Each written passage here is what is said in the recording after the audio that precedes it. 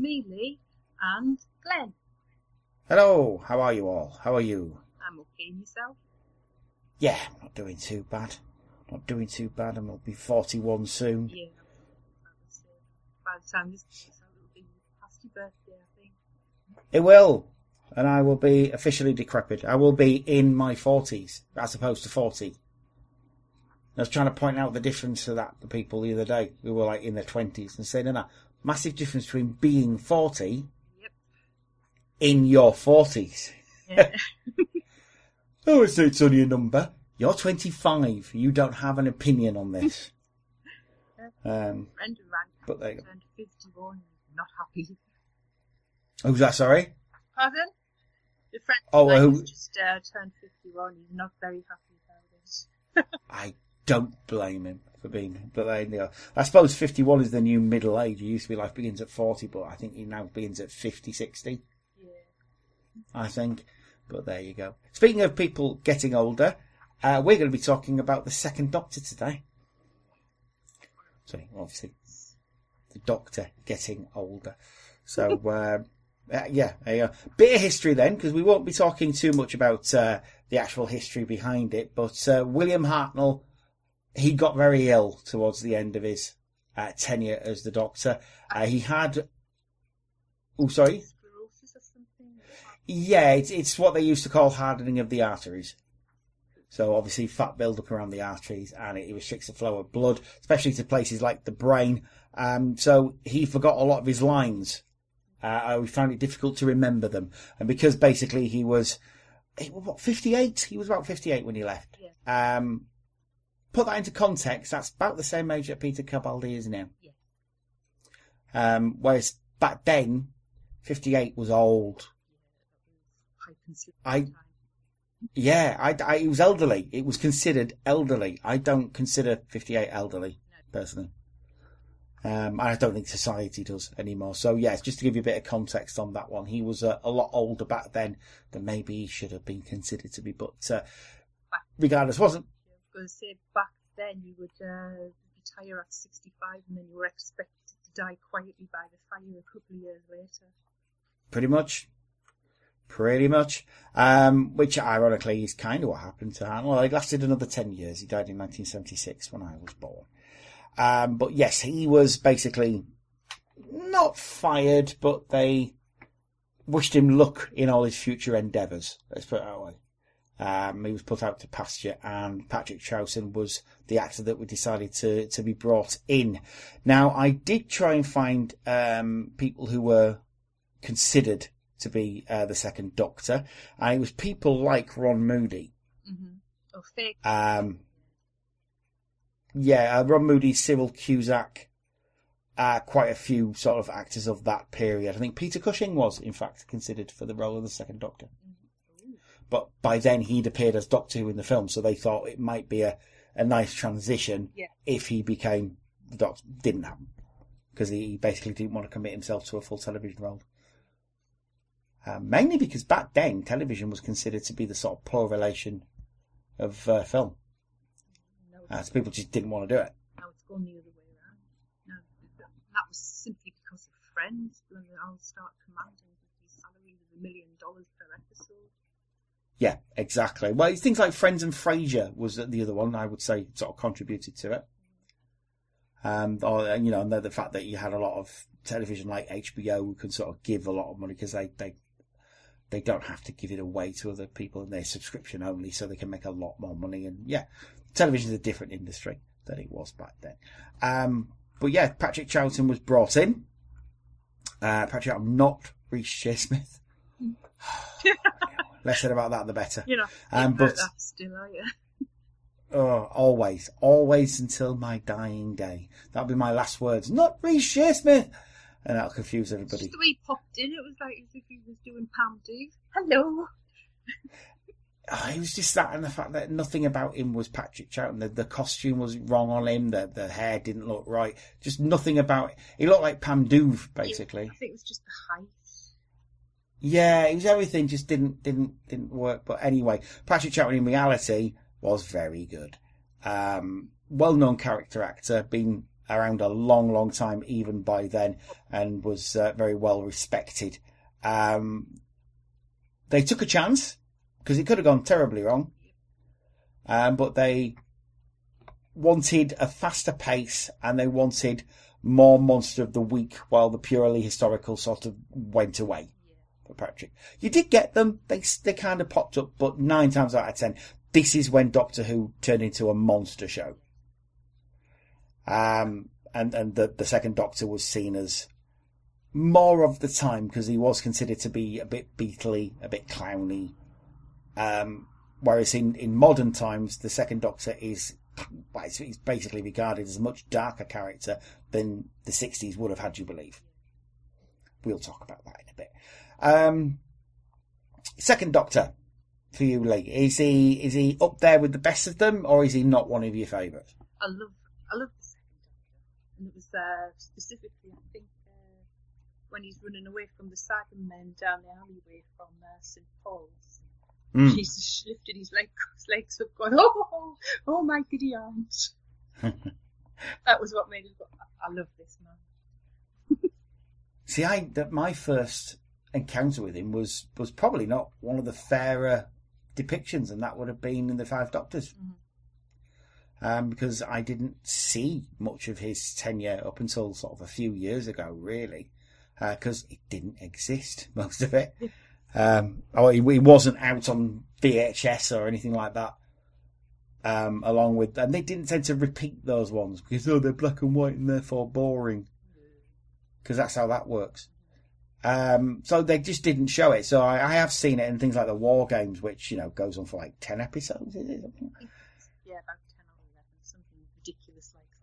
Yeah, it's a long story. I mean, they go on about Trial of the Time Lord being long, and it is, but at least it's divided up into separate stories. Yeah, this isn't. The War Games is just one long story, and to be fair, you probably could have condensed it down to about 4. Not that I'm saying it's bad. It isn't bad. It's brilliant, but it's long. Dedicated to watch those. Yes, absolutely. You can't just say, I'll just slip it on and watch it in the background. You can't. But yeah, it was a change. It was a massive change. And obviously you grow up being told that first Doctor, grumpy old man, second Doctor, bit of a clown. And then you actually watch it. And like I say, it isn't at all. He's quite a dark character. There's the dark undercurrent with him, and he tries to hide it by being the cheeky chap.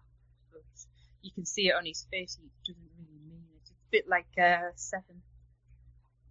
And 11. Yeah. 11 had the same happy demeanour and bit of acted like the clown, but it was one of those things where underestimate him at your peril. Because he can fuck you up. And they sort of had undercurrents of that with 10 as well. But they don't really compare. You never see the comparison with 10 and 2. But they're pretty similar. They're very similar characters. And certainly at the start of the second Doctor's tenure, they, on purpose, made him seem a little bit dodgy. Because they wanted you not to trust him straight away. Yeah, they had that with Ben and Polly, really. No, we don't believe you, the Doctor. What have you done with him? And it's only the Dalek says, you are the Doctor. Yeah, that's... I mean, what a story to start on, quite frankly, Power of the Daleks. If you're going to start with a story, that's probably the story you want to begin with, isn't it? I looked at because I got the novel like because in the 90s they weren't around on video or anything that particular. No. So I got the novels and they were absolutely brilliant. Was it Ian Marter did it? No, it was John Peel. John Peel, there we go. He did the other one, The Evil of the Daleks, as well. Yeah, that's one with Victoria, isn't it? Victoria Wasfield. Again, where there's some sort of high concept sci-fi going on with that one as well. But Power of the Daleks, if you've never seen it, it's basically it's one of those ones. And Second Doctor did a lot of these, crushing inevitability. You know what's going to happen because it's going to be awful. And they did it with that. They did it with The Evil of the Daleks. They did it with Tomb of the Cybermen. All these things where people just won't listen. And the doctors, they did this a lot with Davison as well. They try to do it a lot with Davison, like snake dance, where you know, and the doctor knows that this situation is going to happen. It's going to be awful. And they often end on downer endings, whereas snake dance doesn't. Power of the Daleks does. It's he wins, but it's a downer ending, I would say. Oh yeah, most of his stories are. Even when Victoria leaves, that's leaving on a bum note, the same as when Tegan left. Yeah, that's true. And even things like Jamie and Zoe as well. Because obviously he started off with Ben and Polly. He kept them for a few. I think it was the rest of the season. Yeah, and then they disappeared where they left, and Jamie stayed on, and then they picked up Victoria. Yeah. I mean, his relationship with Jamie is probably one of the best doctor-companion relationships. Yes, I think everybody's been trying to get that back. They tried to get it back with Ian Martin when he was playing Harry in the doc with the fourth Doctor, but it didn't work out because Tom Baker was too much of an action man himself. Well, yeah, because I think if I remember correctly, they wanted an older Doctor, and he was supposed to be. They wanted effectively Picard and Riker. Yeah. Whereas Picard, obviously, he had to stay on the ship. He was a bit of an older man. Riker was the strong-arm man. That's what they wanted for the Doctor. And it was the guy, Richard Hearn, is it, who played Mr. Pastry? I think he was the guy. Mr. Pastry, if you remember Clive Dunn's granddad, if you're of a certain age, that kind of thing. But Hearn wanted to play it as Mr. Pastry, and the BBC said, no. No.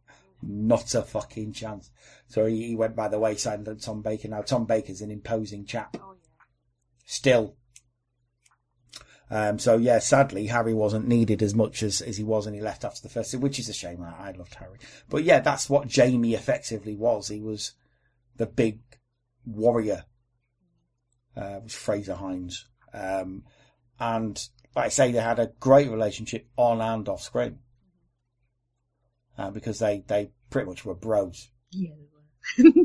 And you can see loads of pictures of them just acting like twats, basically. And just having a whale of a time. And you could tell. And Jamie's been... I mean, to be fair, Fraser Hines keeps coming back because he's in the Big Finish lot. And I think he voices the second Doctor now. Does he? Yeah, he actually does. He does quite an admirable impression of Patrick Stewart. But he spent a lot of time with it, to be fair. Because they got a guy, and I'm really sorry, I can't remember his name, who does the John Pertwee. He does the third Doctor, and he's really good. But yeah, Fraser, he does that, and not Ian Lavender, the guy who plays Chesterton, Ian. Oh, I can't remember. He does the first Doctor. Oh God, I know his name. Oh, I can't think of it. I can't remember his name. Begins with an L, I think. Anyway, he won't be doing it for much longer because Bradley's coming in and doing it, obviously. But yes, Fraser Hines. Yeah, Filch. Right, that guy who does Filch. I think he's been in something to do with Dr. Hill. But anyway. William.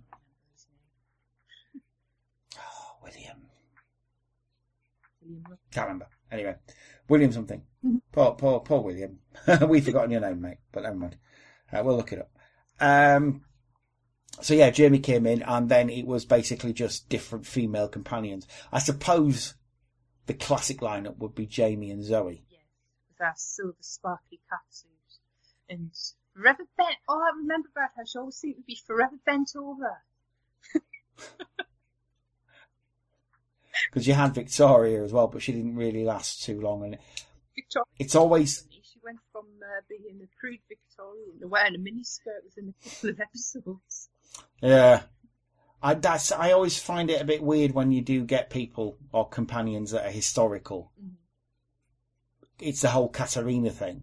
Yeah. Why will they understand? Will they grasp certain concepts? And I think a Victorian character would have. Well, Charlie, obviously in the Eighth Doctor stuff, she's Edwardian. Yeah. She accepts it without question, generally.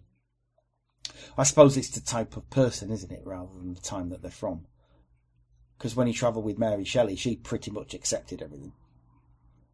By the way, if you've never listened to those, listen to those. They're great. Really gonna have to get back into the Big Finishes. I haven't listened to yeah. Same here, especially seeing as it's getting to that time of year now where we need to be on our ball because of it. But Favourite Second Doctor foes? We'll start with the foes. Any sort of particular foe sort of jumps out at you that you do like watching? It's always the Cybermen. Cybermen always. They were his enemies, really. Daleks very definitely the first Doctor and everybody else's. But the Cybermen, they were his. Seemed every massive story with them. Yeah, I mean it's weird with the Daleks because if you actually look at some of the Doctors, Troughton had more stories than Hartnell, I think. But I would, I'm with you. I would never consider them to be the Second Doctor. I would consider them first and 10. Yeah. Because they're not third. He only had a few stories with them, and you could almost see the contempt dripping out of Tom Pertwee for Daleks. He fucking hated him. Yeah. And then Tom Baker, pretty much the same. And he never really... stories. He had Genesis. Yeah.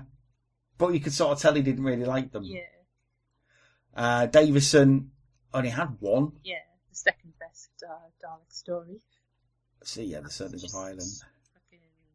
That was just devastating to watch that one. Everybody died. I love it. Is it like Revelation? I like Revelation as well. I think that's a bit fun, that one. There's only one thing that spoils that. That's Alexei Sale. Spoils it. And obviously Remembrance is probably the third best Dalek story, I would say. But yeah, absolutely, I would say the same. It's where they sort of refined them, isn't it? Yeah. It seems slightly different every time they came back. And then when they came back for the final time, they were pretty much like the Cybermen we know now. Yeah, that was the Invasion, wasn't it? Yes. Yeah, because obviously you had the Moon Base, you had Tomb. Wheel in Space. Yeah, Wheel in Space. That's where Zoe first popped up, I believe. I think so. Yeah. And yeah, like you say, they evolved every time they were slightly different. You were seeing them sort of further along. And that's something that's been sort of kept to this day. Every time you see the Cybermen, they're just that ever so slightly more evolved than they were the last time. And then by the time we get to you see them all.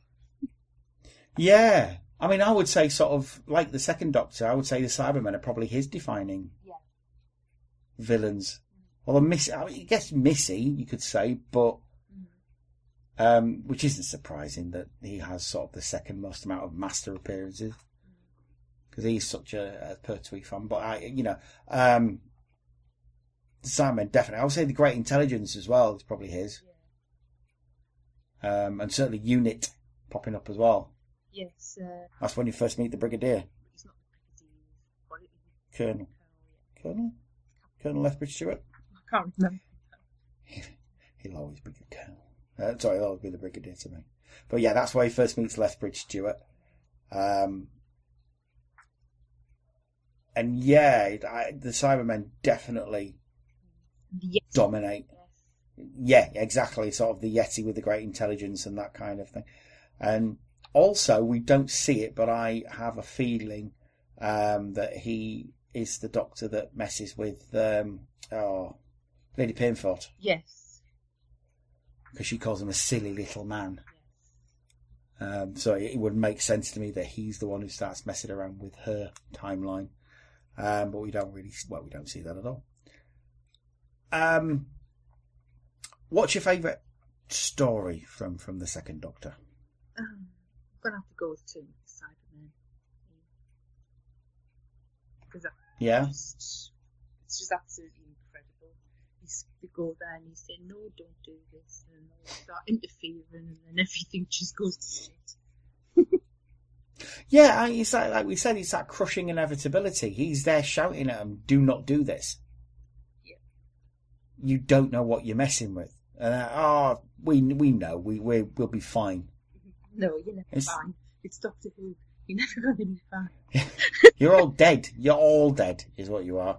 I think they all do die in that as well. Yes, they do. There's only him, Jamie, and Victoria survive. So yeah, it's the ninth Doctor with this. Just this once everybody lives. Yeah. Well, it's like there's a few Doctor Who stories where just everybody dies because you've got like Horror of Fang Rock. Nobody but the Doctor and Leela survive it. didn't like it. And Well, I was terrified of that one when I saw that one when I was little. that is a really good one. It's Terrence Dicks being a complete Burke, is that one. It's just saying, ha ha ha ha. Because, like, no one's getting out of this alive, even the characters you really like. It's a bit George R.R. Martin. Yeah. You really like this character that we built up and made it out to be a nice guy? Nah, he's gone. And Two of the Cybermen's a bit like that. It's also got a prominent black character in it. Yes. As well. Not that you say as much, but yeah, there's a... No. But they did try in the early days to sort of be a bit more racially sensitive, which they do to this day. Doctor Who's that kind of show. But yeah, Tomb of the Cybermen is a classic. I like Evil of the Daleks as well because I think it's very ahead of its time story-wise. Yes. Where it's, Victorian steampunky thing as well, isn't it? Yeah, it's got that going for it. It's got this... It's got sort of questions of nature versus nurture. It's got genetics in there as well. Primary, all right, rudimentary genetics, but it's still got, are Daleks the way they are because they've been made like that, or because they've, evolved like that, or can you have a good Dalek? No, which is a question they still do it to this day. I mean, they did it with Into the Dalek, and it turns out it's.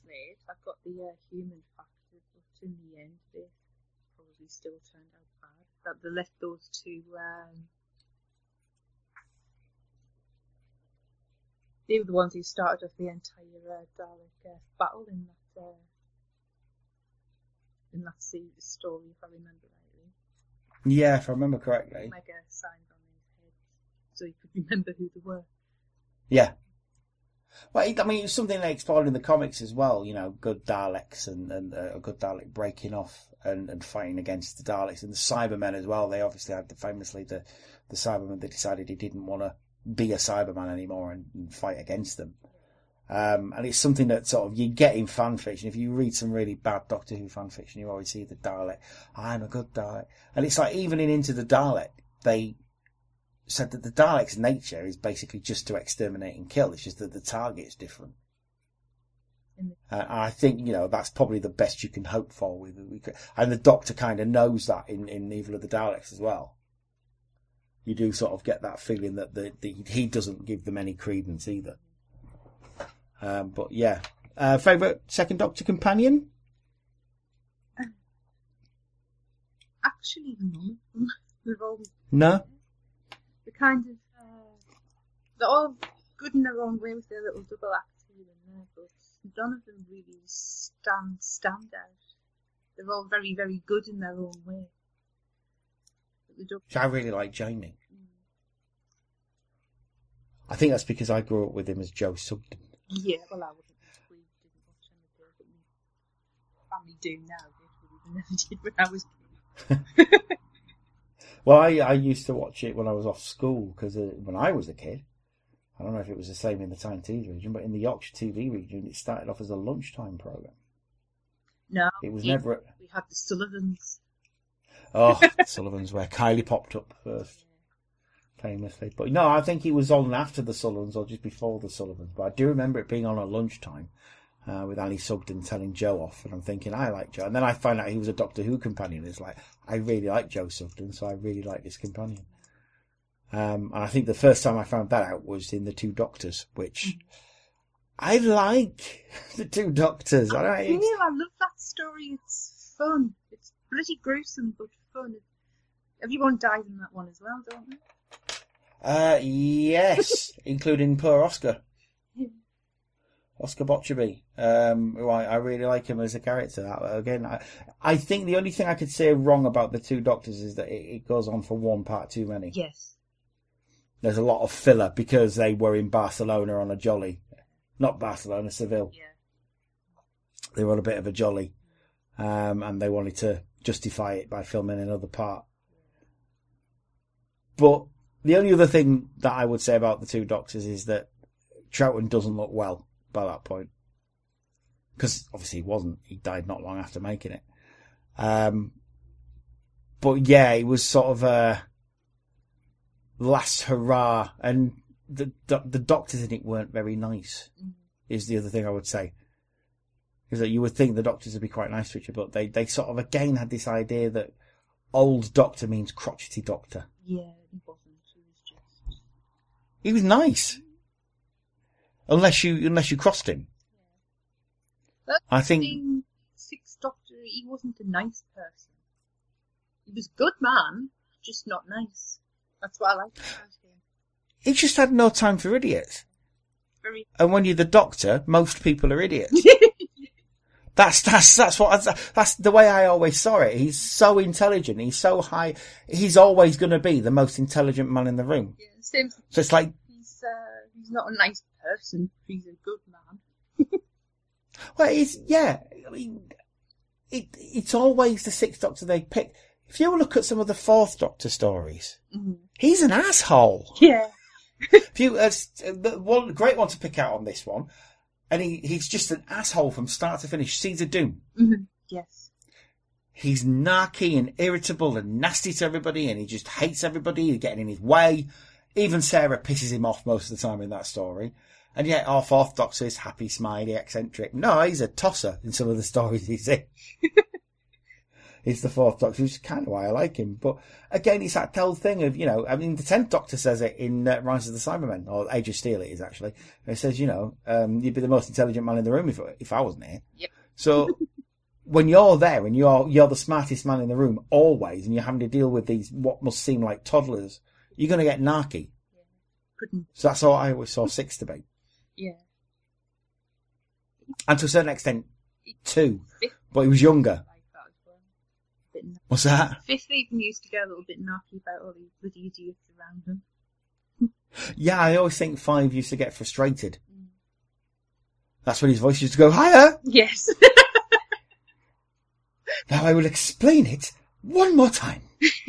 Because he was basically just the nicest man in the world by that point. Yeah, but he had 3 idiots with him, really. I mean, yeah. Well, 2 idiots and Nissa. Yes.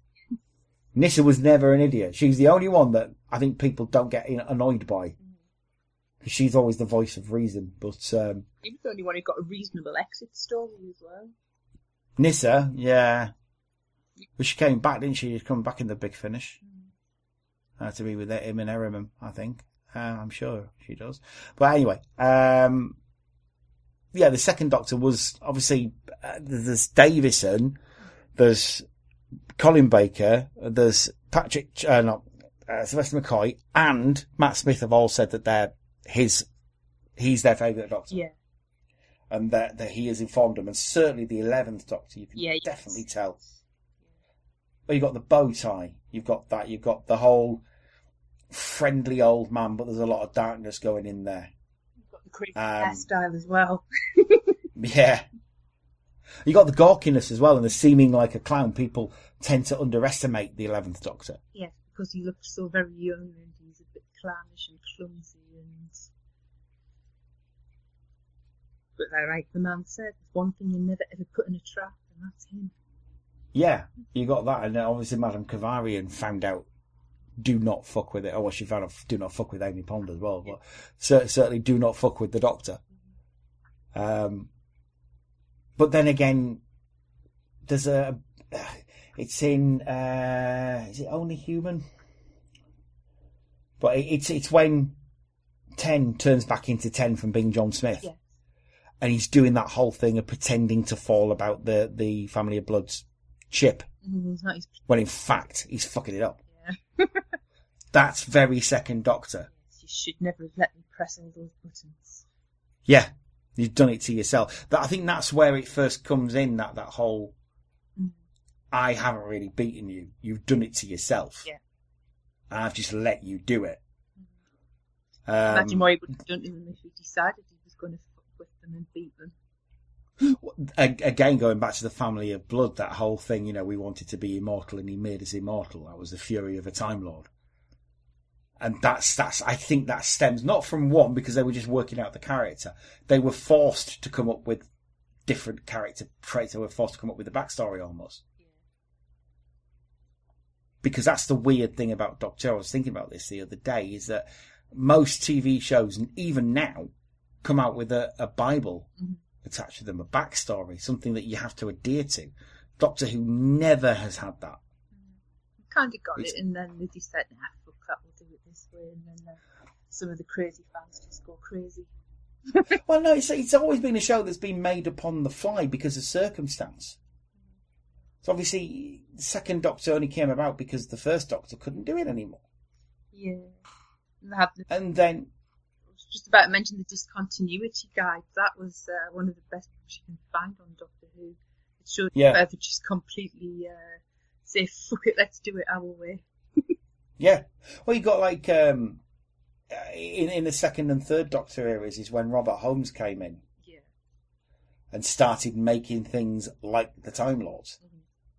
Because obviously the Time Lords, before you actually find out, this is where you find out that the Doctor's a liar. Yeah. In the War Games, because he's always said, I decided I wanted to travel the universe, I wanted to just go see things, I didn't do this, and my people, I don't know where they are, and all this kind of crap. It turns out he's a criminal. He's stolen the TARDIS. He's done something that he shouldn't have done. That still we don't know what it is. We'll never find out. I think we may do, but not for a long time. Or it's one of those things that will be alluded to. Probably shagging Barcelona's missus. Oh no, I reckon he's done something properly heinous. Yeah. I reckon he's killed a guy or something like that. Or he's committed genocide on a massive level or something, and he's trying to atone for it. He's atoning for something. Well, he did. Time War, but how can you make that mistake twice? Yeah. Before that, even, because... Yeah. Exactly. So, yeah, it's something weird, because Painfort alluded to it, didn't she? She always said, I know your secret, I know what you did. And that was the second Doctor that she alluded to. So it's, but obviously when he gets put on trial by the Time Lords, that's when we see the Time Lords. Yeah. For the first time. And the whole concept of regeneration is actually named I don't think it's called regeneration. Mm-hmm. I think it's time for you to choose a new body. Yeah. I really hate that bit, can I just say? It takes too long. Just get on with it. I know. Screaming and pulling his funny faces. And even then you don't see what he turns into. No, you don't. There's no actual regeneration sequence. Because obviously that and Spearhead filmed in black and white and then Spearhead in colour. Yeah. Pertwee and Troughton sort of also had to make up the fact that the Doctor doesn't get on with his other regenerations. Yeah. Because now I'm never quite sure whether they got on in real life or not. Huh? I always think not. Because Pertwee was infamously hard to get on with. There's very few people who got on with him. He didn't get on with his wife and she fucked off. To be fair, I think there were other reasons for that I've heard. Getting too close to certain people. I don't mean the Brigadier. Got on with him, obviously, but then Nicholas Courtney got on with everybody. Yeah. But I always got the feeling it was sort of him and Pertwee when they were playing up that whole "I'm better than you" thing. I mean, obviously they thought that they were, and then you get Tom Baker who couldn't give a shit about any of it because I know I'm the best. And then you've got sort of the modern era Doctors who can't be asked with any of that. Yeah. Especially Colin Baker, she cannot be bothered with any of that bollocks. But it is funny to see him do it on the Five Doctors-ish reboot. Yeah, I do like that story of the Three Doctors. I love the Three Doctors. It's one of my favourite. Purely and simply for the fact that it's the Brigadier's finest hour. Yeah. It's just refusal to believe anything going on. Yeah. And it's just the second Doctor's been fucking with him all this time. Yeah. And then, of course, the second Doctor's best line, I think. I think we can confuse it to have a television set handy. It isn't. He doesn't say you redecorate. I don't like it. I can't remember if he does. I can't remember if it's out of the Five Doctors. He certainly says in the Five Doctors. I think it's the Five Doctors. See, He does make allusions to the change of decor, but yes, I may call you Joe, mayn't I? He's got all that, and the fact that they pair him off with Benton as well, which is great. It's genius. Yes, just like him and Jamie again. Yeah, he's one of them few. It's that rare thing that he works better with a male companion than he does girls, and I don't know why. I don't know why that would be. I don't know either. It's odd. But it is true. He tends to work better with male companions than he does female companions. Although he does have that tremendous speech in Simon and Simon with Victoria. Slightly patronising as well, but he did love Victoria. He did, and I think he loved Zoe as well in his own way. I think Zoe pissed him off because she stood away. Yes, and also she was clever. Yeah, he didn't like that. Which is funny because it's usually Third Doctor that gets accused of that, and I don't think that he starts off being pissed off by Liz. Yeah. But he loves her. Towards the end of that series, that first season he loves Liz. Because she's on his level. She understands him. He doesn't have to explain nothing. Yeah. And I think Joe gets there in the end. But when Joe's first there, he's... Oh, no. Oh, no. This woman's stupid. Except she's not. It's like... Which is totally unfair to Jo Grant. She's not stupid. She's just extremely naive about everything. She's not... Because she's supposed to be like 19 or something, isn't she? Yeah. And I think she hid her intelligence a lot. True. I really like Jo. But yeah, I think... She left to marry somebody else. He did? Oh yeah, but it was Rose Tyler that was his first. That was his first companion he fell in love with. It wasn't Sarah Jane. Or Jo. Or Nissa. No. I reckon he was banging Nissa. I've thought that for a while, actually. He definitely didn't love Perry. I think he did. If you watch Trial of a Time Lord, he did love Perry. Oh yeah, I was just being a bit sarcastic. Oh, I know. I mean, their relation started off with a nice bit of choking.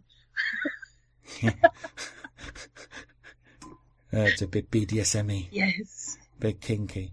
Yeah. I'm sorry, I mean, we will cover it in a later episode, but what do you think of the Seventh Doctor and Ace? Do you think there was any? I don't think there was anything going on with those two. That's definitely teacher and pupil, father-daughter. Students.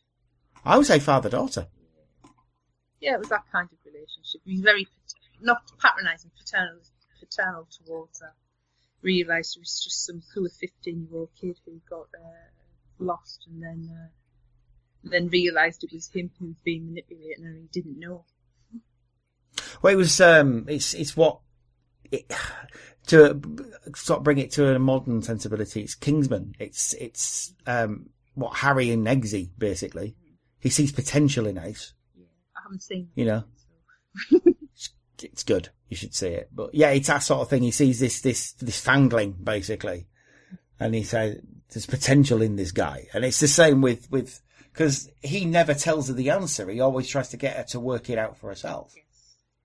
I think that's you can sort of track that back to Second Doctor and Jamie as well. That he wanted Jamie he saw potential in Jamie. He thought that Jamie could be more than he was. Mm-hmm. And they totally Donna Noble both him and Zoe. Because, oh yeah, they'll never remember that. They'll remember if I remember correctly, they will remember their adventure with him, but no more. Yeah. Poor Jamie. Yeah, definitely poor Jamie, because he kept coming back as well, because he was, like I say, in the Two Doctors and Zoe. Now, this is the one that always gets me in the Five Doctors. Mm. Because how would this... Right, okay. So the setup is that they're phantoms created by Rassilon. Yep. To catch the Doctor out and stop him going into the throne room. Yeah. Into the tomb. How would the Second Doctor know that Jamie and Zoe had been taken away from him? The Third Doctor would know. Yeah. But it wouldn't make sense to have them there with the Third Doctor because they never travelled with the Third Doctor. Mm-hmm. So they have to be with the Second Doctor. But how would the Second Doctor know what had happened, because at that point he won't remember anything that he's done with the third Doctor, even if it is a post Three Doctors a second Doctor. And that's where the season 6B comes into it, isn't it? Yeah. Yeah. No. Or it's just a television program and we shouldn't be thinking too hard about it. Yeah. That's the other way you can think about it, isn't it? Season 6B just frustrated me and made me want to quit Doctor Who forever when I was trying to work it out. Yeah, so season 6B is things like the two Doctors. It's basically that they were pulled out of time, him and Jamie, and they go around doing missions for the Time Lords. Yes. So they're basically Black Ops. Yeah. They allude to a lot of that within the faction paradox with the 8th Doctor, don't they? Yeah. Well, the 8th Doctor basically is Time Lord's Black Ops operative by that point, isn't he? I reckon they should do that again. They should totally do that with Whittaker. They're not gonna, but they should totally do that. I mean, what do you think? Maybe Jodie Whittaker will watch the second Doctor and be informed by him, or do you think that the time of Doctor Who actors being informed by other actors who played the Doctor, do you think that's over with Jodie Whittaker? Or do you think, as I think, she's going to go back, she's going to put bits of the old Doctors in her performance? Yeah, I think so. I think she's just going to play as the Doctor. It doesn't matter what's between her legs, it's just the Doctor.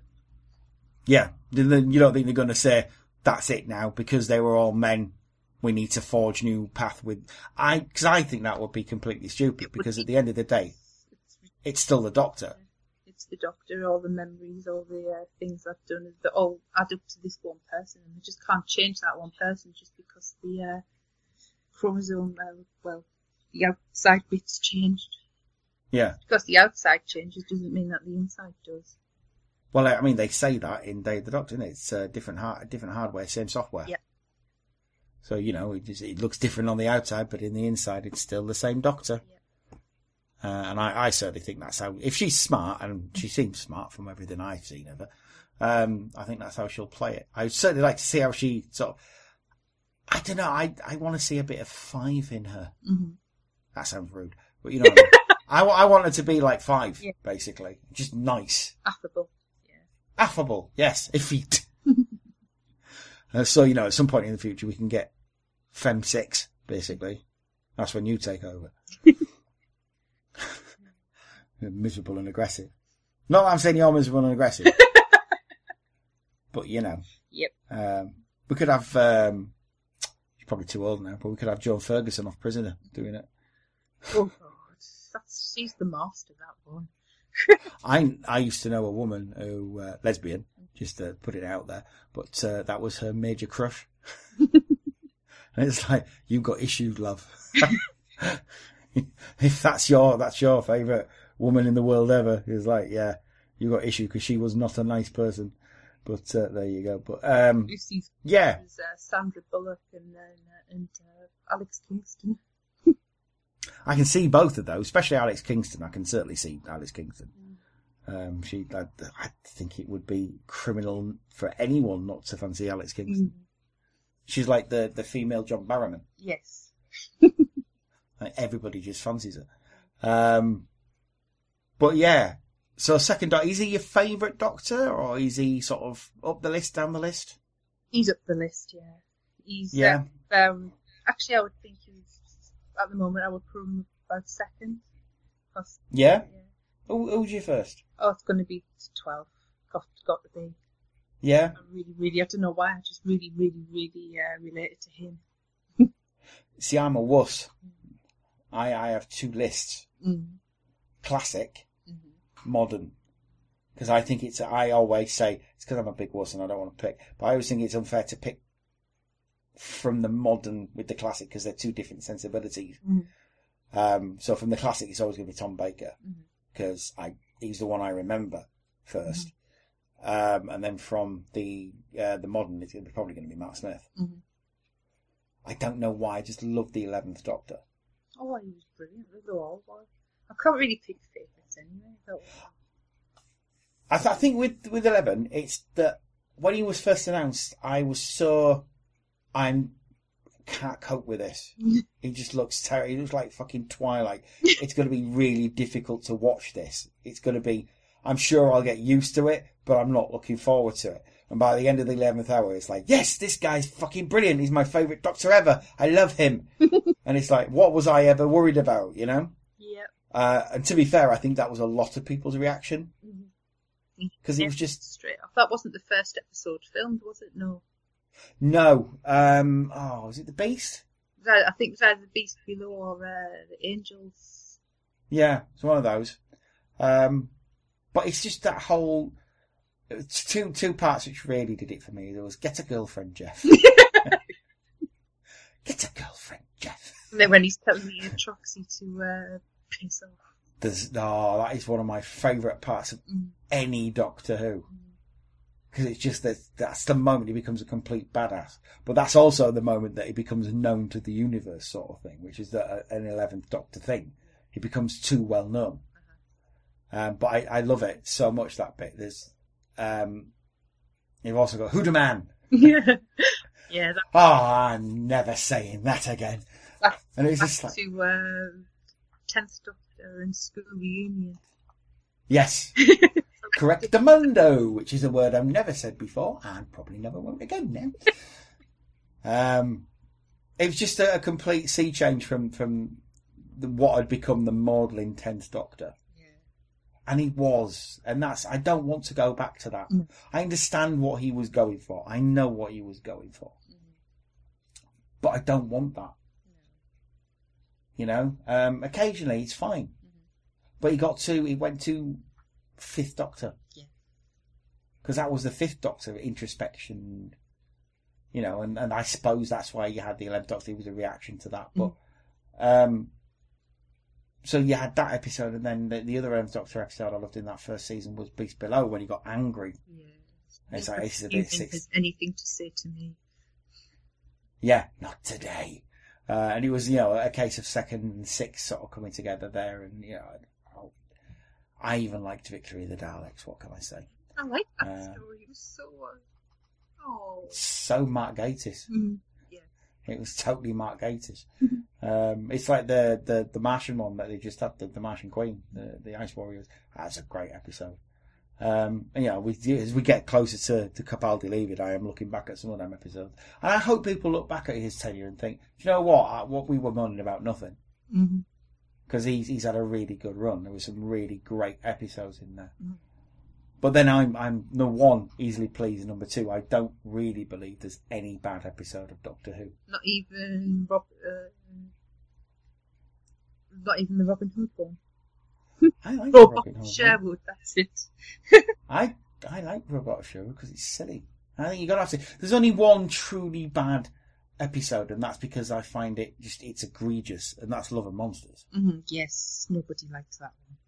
No, because it's not Doctor Who. It's really horrible and mean-spirited, and I don't know. There's just something nasty lurking at the bottom of it. Yeah, and Rose wouldn't do that. Wouldn't come running back from the depths of space just to come and tell somebody that he'd been fostered to a man. Yeah, I don't know. It's just the whole thing's a bit seedy and mean-spirited. And it was a low point. It's like the production team say, we hate the fans. Well, to be fair, Russell T Davies doesn't hold the fans in a very high regard, does he? Yeah, he used to be a fan himself. I still to this day don't believe that. No. I think he liked it. Just not biggest. I don't think he was a fan. Yeah. Not like Moffat. Bloody hell. Oh, Moffat, super fan. Oh yeah. Like Gatiss, super fan. Yeah. I remember before what was it, Dreamwatch magazine or something, and the fights that used to go on and the letters page in that. Yeah. Well, there was all that the politicking with Capaldi as well. Yes. So you know he was politicking super fan as well. Yes. Which is great. I just hope Chibnall, because Chibnall could go either way. He's too much of a RTD acolyte for me. I don't think he's going to be as nice to the fans as maybe previous Doctor Who showrunners have been. I just hope that if it does go tits up with Chibnall and people don't react well to him, they don't blame Jodie Whittaker, because it's not her fault. I know, Like what they did with Colin Baker. Yeah. It was JNT who was the problem at that point. It wasn't Colin so much. There were other things as well, like Jonathan fucking Powell. They couldn't really find anybody else to produce it, could they? Don't think anybody wanted to do it. No, I think it's because JNT had poisoned the chalice at that point. Yeah. And queered the pitch of it. And just made the Doctor Who office into such a den of iniquity. And just abused fans in more ways than one. Yeah. And he can't libel a dead man. That didn't come out in Operation New Tree. No, because there's no point, is there? I think they were all of age. Yeah. Or just about. And it was just a case of they abused their position. Him and not Gary Russell, his partner anyway. They abused their positions, and I think everybody knew it. And I think that was when Cartmel came in. If they'd have passed it to Cartmel, yeah, it would have continued.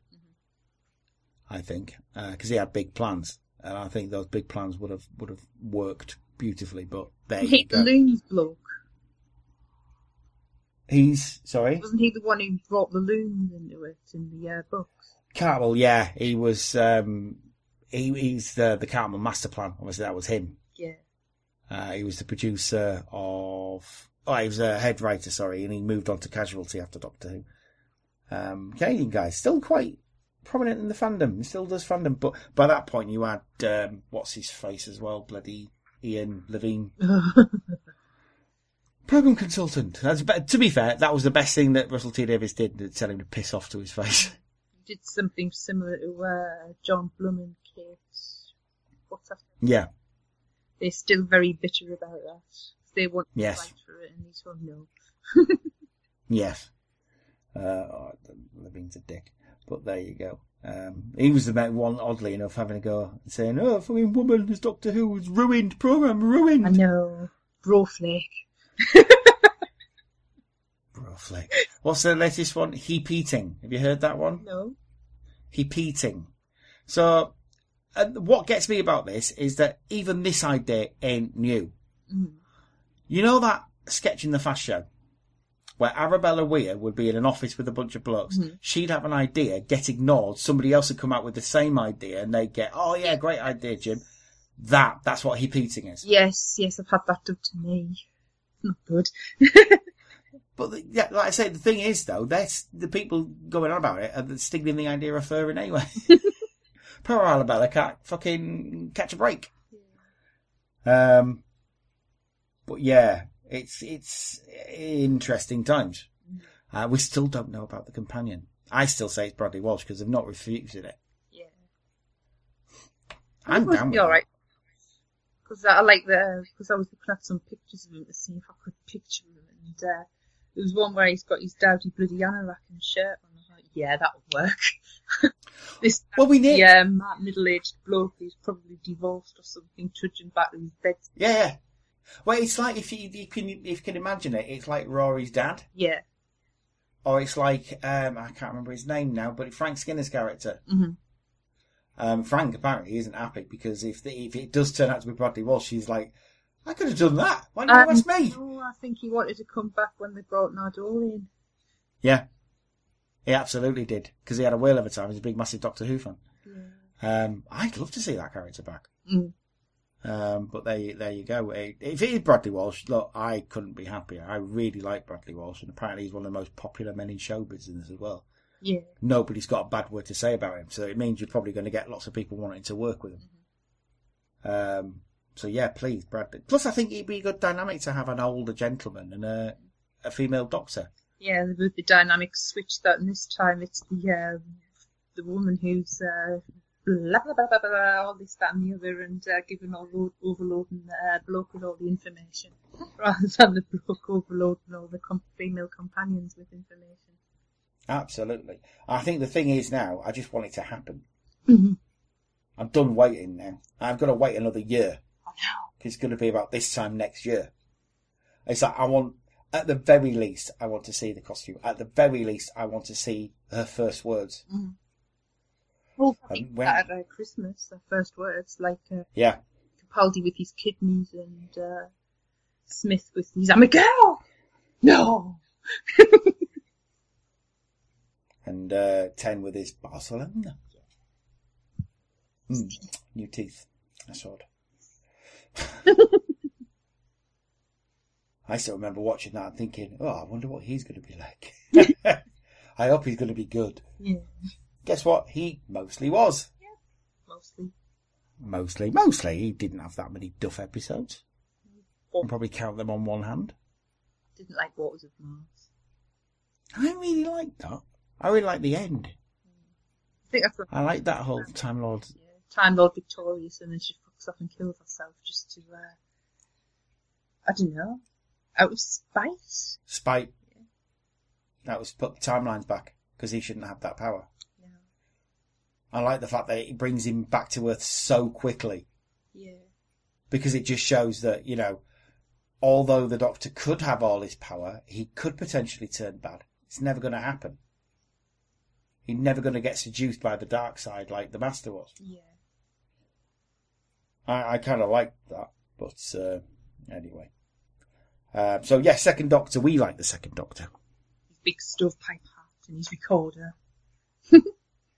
Yeah, don't be put off if you are of the younger genre. Don't be put off by the fact that it is black and white, because it doesn't matter that it's black and white. The stories are quite good.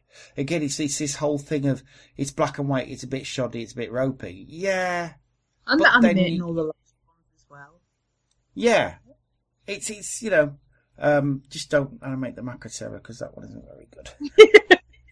It's not that it's rubbish, it's long, it's boring. It takes too long to get going, and that's some, And that is something when it comes to Doctor Who, the classic series, because there were slow burners. Yeah, you did have 7-part stories, which by Tom Baker era, they sort of got rid of that. The only real massive 7-part stories in Tom Baker are Genesis and the Seeds of Doom. Yeah. But Seeds of Doom never stops. Mm-hmm. It's seriously, there's not a dull, quiet moment in the whole thing. Plus Boyce is in it. Which I always find funny. I'm going to tie you up now, Doctor. I like about this Age of Steel and the other one because Trigger. Roger Lloyd Pack, yeah. Trig.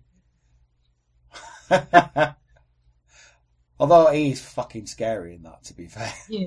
But he's very Trigger-esque in it, but he's a bit scary. But even like not Roger Lloyd Pack, John Challis, he's fucking scary in the Seeds of Doom. Mm-hmm. And the guy Harrison Chase, I'm sure he was in The Italian Job, mm-hmm. And he's definitely in Pink Panther Strikes Back. I think he's in one of them. But that's what I like about classic Doctor Who: spot the actor, spot who was in. But there you go. Yes, the series. The Patrick Troughton series is sometimes a bit slow. That's classic Doctor Who for you. You've got to give it, allow it that. And if you are going to watch the War Games, try and watch it all in one go. Good luck with it. Good luck with it. Yeah. Even now, watch. Even now, bite me. Oh God, get on with it. Ah dear. Is that the one that's got Harold Meeker out of? No, it's not. Rent a Ghost. Yeah, Rent a Ghost. Yeah, he's the War Chief, isn't he? I think so. And Colonel Crichton's in it as well. Yeah. The guy who plays Colonel Crichton in The Five Doctors. He's one of the World War One guys. Yeah. So, yeah, actors. Admittedly not as bad or, Michael Sherd proportions, but he was in it like 1 million times and dies every time. But there you go. Brilliant stuff. So Second Doctor, we like Second Doctor. Go watch Second Doctor stuff. We shall be back very soon with the Third Doctor, and this will be interesting because he's one of my favourites. I really love the Third Doctor. I know a lot of people don't, and it's unfashionable to now because he's very sexist. But well, do as I say, girl. Product of its time.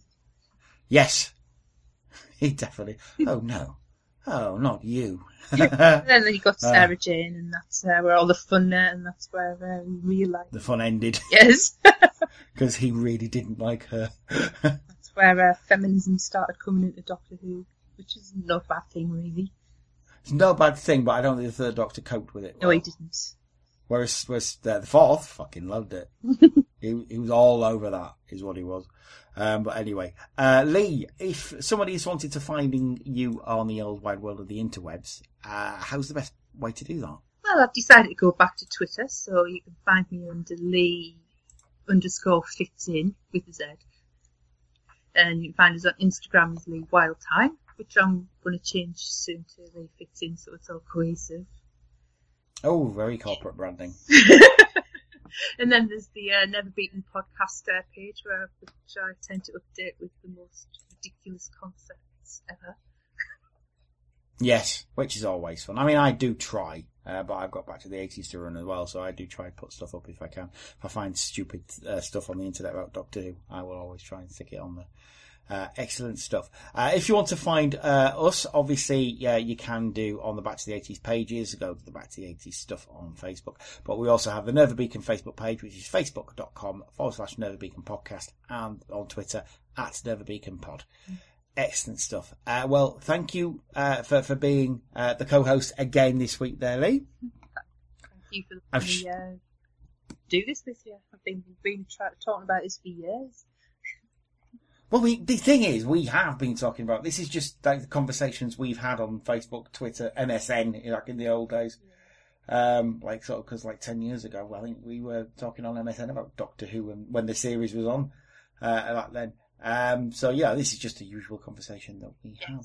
But, we'll try and get you on the main podcast again soon, because obviously last time we talked about the younger ones, we'll get you talking about something soon, as well.